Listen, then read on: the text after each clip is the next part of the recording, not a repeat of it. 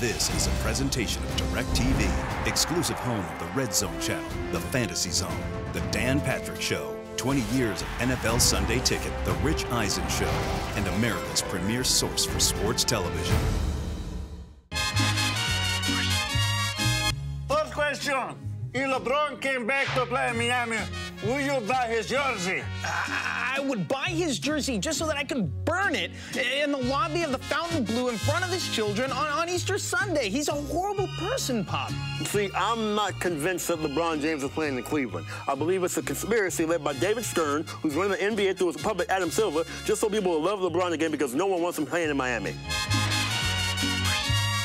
Second question.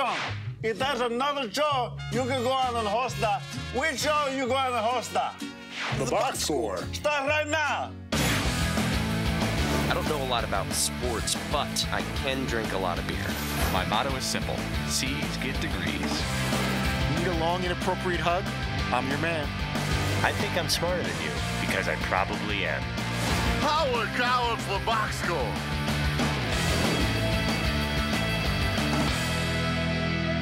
Hello and welcome to the Box Score. I'm Brock in Los Angeles, joined by the Danettes in Milford, Connecticut. You guys had some great guests on DP today, a wide array of topics. Paulie, was it tough to shift from gear to gear to gear? No, to be honest, not really. I hate fake humility. No, we know what we're doing. When there's a bunch of topics, Dan knows, I'm crediting Dan for the most part, we know how to go gear to gear to gear without being heavy-handed about it or being paranoid that you go from a serious topic to a fun topic in a matter of seconds. Well, I think a lot of hosts worry about, they're like, well, switching gears here and not to make light of this. No, just go. Just talk like you talk in a conversation. How many times are you in a conversation you just switch gears in midstream and go with it? That's what Dan does, and we've just followed suit. All right, well, one of the heavier topics, you had Rusty Hardin on, who is Adrian Peterson's attorney, and he talked about how Ray Rice is having an effect on his client. Are we looking at Adrian Peterson through the prism of Ray Rice with the punishment or what is viewed as lack thereof? Therefore, there's an over-punishment for Adrian Peterson. I think clearly so. The grand jury that heard this case originally heard from Adrian for over 3.5 hours, where he voluntarily appeared, cooperated with everybody, and they initially decided not to indict him. And then that was on a Thursday, and then on Monday or Tuesday, the TMZ came out with the Ray Rice video, and that Thursday, the same grand jury decided to reconsider the case and then returned an indictment. And then after the prosecutors looked at it fully, they decided that it wasn't child abuse, and we hoped and thought that he'd be eligible to get back on the field and play. Yeah, I mean, that's a bit of the Chewbacca defense, because Dan asked him a question, I'm not sure if that was edited, and he kept on throwing in more details that were a little bit off topic, but they sounded like they were on topic. But if you broke it down, he was going off topic. Like, for example, Adrian Peterson voluntarily showed up. Like, he was definitely getting his statements in there and making statements. So I actually, like, it's funny because Rusty Hardin, something about the way he was talking, everything made sense. He made some very good points, but he didn't totally directly answer the questions, which is why I think some people are a bit skeptical of that defense. I'm always skeptical whenever we have a lawyer on the show. Generally, a lawyer by nature has an agenda for one side or another, and I do not fault them for it. But it seemed like Rusty was giving pretty specific facts that he's either completely lying or telling the truth. And I assume he's telling the truth because he'd be called out on it. So when he tells that, you know, the grand jury didn't want to pursue this, then the Ray Rice thing hits TMZ, and then they pursue it. I found that pretty interesting, and I didn't think I knew that timeline specifically. So I love when we are presented with new information on the story. Well, the boss didn't take it easy on Hardin when he was asking these questions about AP. What did you think when you saw the pictures of that 4-year-old boy's injury? Oh, like everyone. You know, you just cringe. And then when you find out how it happened, which was with a switch, not a branch or anything, and the switch wrapped around the front, and that caused some injuries, and you cringe. Any parent, any person does. And Adrian felt badly as soon as he realized what had happened. But why did he say he was still going to do that, Rusty? Because he believes he has the right. He didn't intend that he was going to go and inflict those kind of injuries. That was never intended. But he believes, and this is a parent's decision in a lot of ways, that there are limits, obviously. But he truly believes that he is the person of discipline and accomplishment that he's had in spite of everything because of the way he was raised. Man, it's so complicated, this issue, you know? And I'm normally the person that just reacts with my gut and reacts almost wildly about things and like really emotionally. And I'll try to stay like level-headed with this one and keep it even and try to look at the whole thing and look all of these, you know, domestic abuse, child abuse, all of these issues all the way through big picture. Because it's shocking, yeah, to see those pictures and to think of what a big, strong man did to a little boy. But there's just so many facets to it that it's tough to talk about publicly, especially on national radio and television. And always, you have to make sure that you're getting your thoughts across exactly the way you want them to, because there's just a lot of eyes and ears. Yeah, we really don't have rehearsals here. We don't really rehearse what we're going to talk about. Seton and Dan talked about it a little before the show, but I tell people that this is like doing a column live, writing a column. If you're a columnist for a paper or a magazine, you write your column with no one watching. You edit your own column, you have an editor look at it, and then maybe hours later or a day later it goes into a magazine. Seton is doing a live column with his thoughts on the air, and also we're more producers than we are columnists or opinion makers or broadcasters. So we're even more, we don't have enough reps at this to just be as glib as like a Bomani Jones or a Dan Le Batard. You know, and I think I actually get more, like today I came in really fired up after hearing some people talk about this, and I actually thought that everything they were saying was like actually damaging to like the American society. I thought it was that far off base, but they were saying really good sound bites that would get people really fired up and like, yeah, let's go burn the place down. This is what, and it's like, no, like everybody has to take a step back for a second and really look at this. But, you know, sound bites are sound bites. And you also have to be careful, like if, you know, what Dan had said earlier, and then, you know, it requires some extra explanation beyond that. It's, you know, it's not black and white to just say, you know, Roger Goodell or the NFL doesn't have a right to tell a player how to discipline their children. But you also, at the same time, don't want to come across that you're condoning that type of violence at the same time that you're saying that. Fritzy, how many times have you reached out to Adrian Peterson since this whole thing started? Many times, since ever since the news broke. You know, we've been looking to give him the platform, and you know, obviously we're a little biased, but there's no one better than Dan to ask the questions, and there's no better place than this show. If and when Adrian is going to talk and not put out, you know, press releases, we hope that it would be on our show, because we would give him the most fair and professional way of him being able to express his thoughts and his views, and we'll continue to do so, whether it's through Rusty Hardin's office or his agent Ben Dogra, who just previously exited CAA. We're going to keep pushing, and hopefully Adrian Peterson can be part of the show. What are you talking about? Paulie, you said that you mentioned being glib like Dan and Bomani.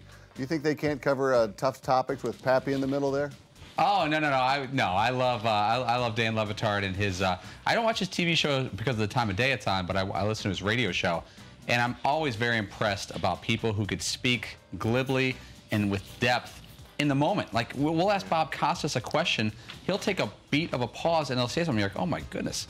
And then same with Bomani Jones, and Bomani's the fastest talker I've ever heard in sports, and also one of the deepest, most well thought out guys. Those usually don't go together.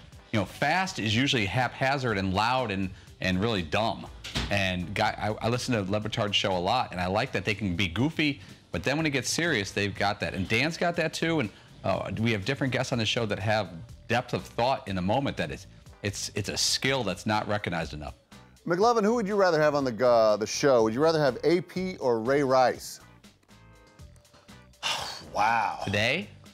That's a great question. Man, you know, I'm leaning towards Ray Rice because I would like to hear Ray Rice say, I told Roger Goodell everything in that room.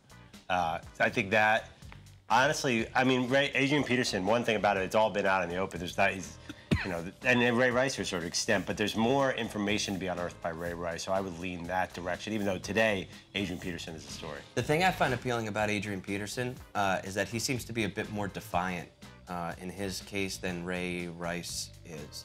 And so there's a little extra heat there with Adrian Peterson, so he could be interesting. Fritzy, I'm going to get your call on this. If Ray Rice and Adrian Peterson called at the exact same time, and you can only put one on, and you don't get the other. Yeah. Your pick is? I would say Adrian Peterson today, and that, you know, we all know how the sports world works. Things can change from day to day. All of a sudden, something can happen, and now tomorrow, Ray Rice becomes the bigger story. But as of this moment, if both lines rang, based on what everybody's been talking about, I'd lean towards AP. Even though I agree with what you guys were saying, that I think Ray Rice, what McLovin was saying, is a more interesting person. I'd rather hear from Ray Rice, but going with the news of the day, it's definitely AP. I feel like Peterson. Wait, so I don't understand. You'd rather hear from Rice, but you would pick Peterson. That's interesting. I'm not doubting you. No, I'm saying based on the news of the day and what everybody's been talking about, I think the big get, for lack of a better word, would be AP. But that's not to say that I still think, all in all, looking at the subject matter and what Andrew was saying, Ray Rice in general, to me, would be the more interesting interview. I think Peterson's going to talk within 2 weeks. I think Ray Rice has been sitting there, not talking. I don't know when Ray Rice is going to talk. We know Peterson is probably going to talk soon. I think he is anyway. Ray Rice, when does he talk? Who's that? And there's so much of a mystery there still. You're right. I mean, there's so much still to find out about what's going on there with Ray Rice. Okay, coming up, let's lighten the mood. Let's lighten the mood. We're going to watch how terrible the Danettes are at golf. That'll make you smile.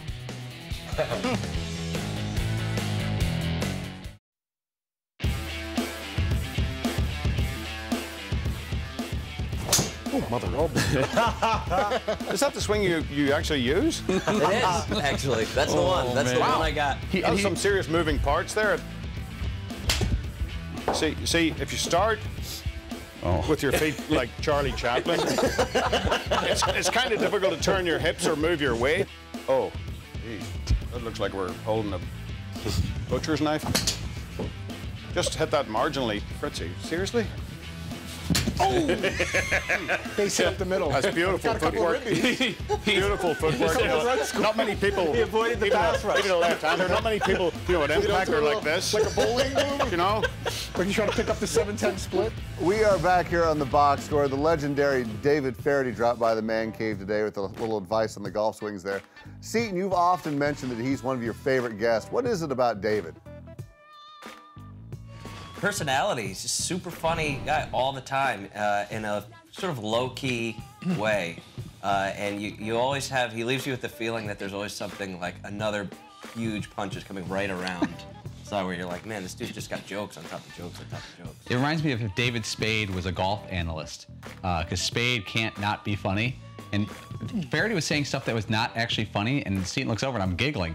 And I was like, he's such a funny person, I could see it coming. And to have him tear apart our golf swings was a real treat. It's like the accent combined with the references and analogies, just like the perfect storm of humor. And since we already know he's funny, you're already kind of like a good comedian. You're already on standby, and you want to laugh. And then he just pushes it over the top by making some of these bizarre references and using sometimes blue language, which you never know what you're going to get from David, as we saw again today. Looking forward to the boss being on his show. I love that show. Well, Feherty played at the Masters, and one of your favorite things to do on the show is the Jim Nantz Masters imitation, and the boss got it going a little early.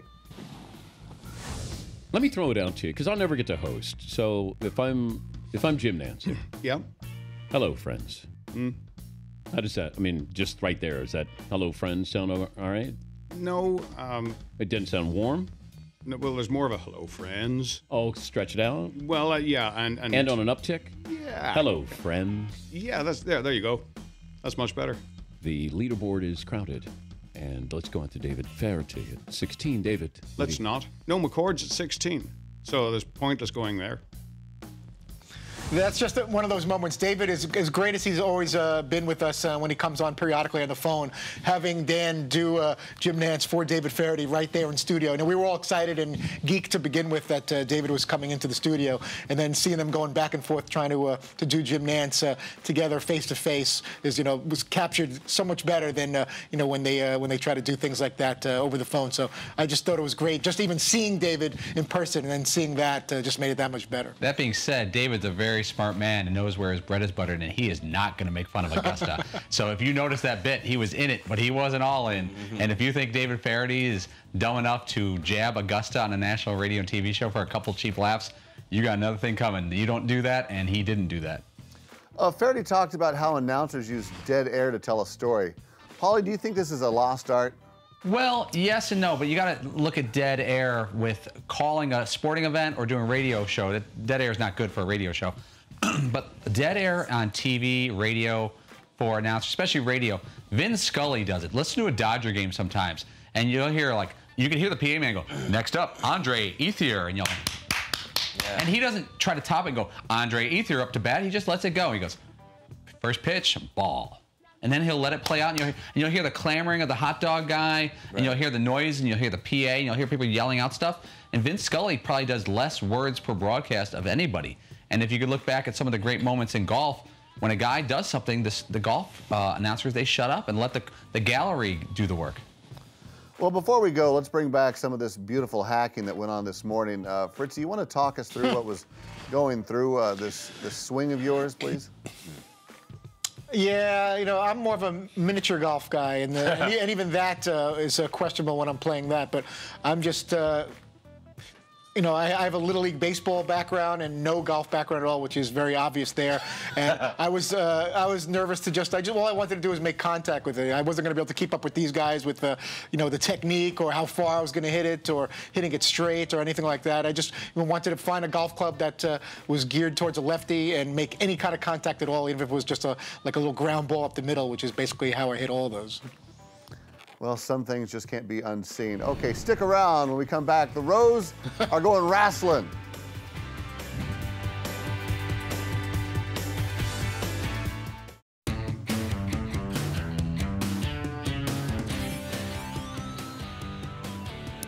I just want to thank the Danettes for what they put their bodies through doing the show every day after DP. The box score is still real to me, damn it. Take it easy, man. We are back here on the box score. Seeing we're well aware that wrestling's still real to you, damn it. If you were to leave this job, I mean, what would your wrestling name be, and what's your finishing move? Well, you know, I actually went to WrestlingName.com, and they suggest names for you. And the two that they gave me were Bipolar Soul Taker and Napalm Satan, which I'm kind of into the Napalm Satan thing. Although I'm not exactly sure what my finishing move would be off of that. It might be kind of graphic. Well, over the years, there have been some pretty amazing characters that have graced wrestling, so we thought we'd go ahead and put you guys to a test. You're going to guess whether it's a wrestler or just someone we made up. It's Row versus Row, and let's get this cage match going. The first one's for you, the front row. Steelsies? No, Steelsies. The wrestler is Fantasio, a magician wrestler who can magically remove the underwear of both his opponents and referees without touching them. Wrestler or not? I'm going to say no. I'm going to go ahead and say no with Seaton. That being said, if WWE doesn't initiate this character soon, they're nuts. That's a great description. Nuts. Well, it actually is a wrestler. He wrestled in 1995. No way. Oh, my God. No way. He actually goes by Fantasio, but... Correct. Okay, front row. The wrestler is Goon. Still sporting his hockey gear, this hockey player turned wrestler was kicked out of every league he ever participated in. No. No? No. I was going to initially say yes. I'm a huge pro wrestling guy, Oh, yeah? and I have not heard of Goon. All right, so we're I'm going to say no. No to Goon. Well, I'm sorry to report that he is a wrestler. Back in 1996, he wrestled with the WWF. Wow, that might as well be 76, that picture. Look at That's that 1996. Ron Duguay hairdo. Back to the front row. This wrestler was known as Repo Man. He was actually what his name promises, a repo man who used his skills to get even in the ring. I'm going to say yes. I'm going to go yes on that. I have no idea, so our answer is yes. He's like, you've been towed. Good guess, gentlemen. Absolutely a wrestler, 91 through 93 with the WWF. All these are wrestlers. Rock, that looks like you in one of your bits. Yeah. I think it is. Back row, keep the match going. The wrestler is the Beekeeper, who would don a beekeeper's mask during his intro and would place bees in his opponent's dressing room pre-fight. Oh, they got to do that. The theme seems to that be actually these are sounds all really consistent, but the fact that they've all been real up to this point, There's got to be one. Knowing the devious producers of the box score, I'm going to say this is fake, just based I on agree. game theory. No, there's no beekeeper wrestler. Well, you have guessed correctly. This is not a wrestler. He looks pretty, I mean, pretty scary. How would you not see the bees in the dressing room coming every time? Like, all right, the next week you're wrestling the Beekeeper. Okay, Yeah, I'll just wait here in my dressing room. Yeah, if you walk into your dressing room and a guy is leaving with a net out over his face. Something may be up. Buzzing alone. Front row, the wrestler's name is Papa Shango, a voodoo practitioner who cast spells on opponents and used his magical powers to cut the venue's lights out mid-fight. Wrestler or not? Definitely real. 100% real. Yeah, it sounds like in that Kamala era, may have been in the precursor to Kamala. Yeah, brilliant deduction there. This is a wrestler, WWF 1992. Yeah, pre-Kamala. Yeah, I actually kind of remember that guy. And finally, back row. The wrestler's name is McLovin. This fighter would woo his opponent's wrestlers and use them as bait to ambush his enemies. I don't think there was a wrestler named McLovin. I think at this point it would be real. I Yeah, think they would go with a real. I think it's real. Well, it says it's not a wrestler, but the tape would show otherwise. Oh my goodness. As he scrambles around in that. Well, the front row wins, and the ladies win for that visual. The Box Score Federation Tag Team Championship bell goes, of course, to the front row. Congratulations, guys. I liked when they would get on the ropes and like the Ultimate Warrior would shake the ropes like that was some tough thing to do. They're gonna edit that video. Oh, dear. Spider-Man, don't go away. We are shopping for a new home, and we're gonna use that belt as collateral.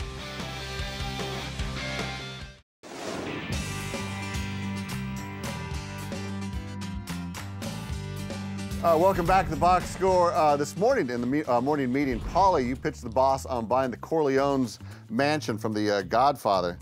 So we went ahead and went $1 million listing here in the Box Score and found some other movie homes or TV homes, and we're gonna have you guys, just for giggles, guess the value of the home. Seaton, this Beverly Hills mansion is for you. It was also used in The Godfather and was home to the famous horse in the bed scene. Has 5 buildings, 28 bedrooms, and 36 water closets. Any guesses as to the value of this place? That's Mr. Waltz's house. Oh boy, I'm gonna say it's $35 million. Wow, 35 million. Yeah, 115 mil they're asking for that thing. Or you can rent it for $600,000 a month. I think the Jerk was also shot in that swimming pool. McLovin, it's probably also gonna live there. Yeah, McLovin, it's the 6th in the city beach house out in the Malibu. It's got 5 bedrooms and 3 stories. This bad boy is only available for rent, though. How much do you think this is going for a month? Rental. Malibu. Wow. That's a bad commute from there. So I think that would suppress the values. I'm going to say that goes for $9,000 a month. Brilliant deduction. $10,000 a month, maybe $1,000 too high. So good job. Nice. Wow. Paul, you might know this one, though it recently sold. We here in the Box Score have purchased it and are selling it just for the sake of the segment. It's Cameron's house from Ferris Bueller's Day Off. How much you got for this house? Wow, I remember the story, and I think we talked about it on air. Oh, I thought it was 1.7 million. I may be a little high. Just a little under what we have. We have 2.3 million asking price for that. I would kill for that house. Fritzy, okay, this one's for you. It's the Modern Family House in Los Angeles. I'm doubtful that Sofia Vergara is actually ever there, but a man can dream, right? How much you forking over for this place? Emmanuel 4 was also shot there. Oh, there you go. I'm going to say that is a $950,000 house. About halfway there. It's $2.15 million for that house. Wow. All right, well, that was fun, gentlemen. Fritzy, who's on tomorrow? Tomorrow, Charles Barkley will join us, the Hall of Famer from the NBA on TNT. Rich Eisen of The Rich Eisen Show, host of the NFL Network. Also a homeowner. Paul Feinbaum will join us, also the voice of the SEC, ESPN college football analyst. Once rented an apartment. As well. All right, Viva McLova-Lucione. Okay, thanks for watching the Box Score. Set your DVR or tune in weekdays at 3 p.m. Eastern, only on Audience Channel 239. And Shellback, hey, send some more of this. Oh, the podcast available on iTunes or at podcast1.com. I don't know a lot about sports, but I can drink a lot of beer. My motto is simple. C's get degrees. Need a long, inappropriate hug? I'm your man. I think I'm smarter than you, because I probably am. Hey, thanks for watching the box score. Holy cow! This was a presentation of DirecTV, exclusive home of the Red Zone channel, the Fantasy Zone, the Dan Patrick Show, 20 years of NFL Sunday Ticket, the Rich Eisen Show, and America's premier source for sports television.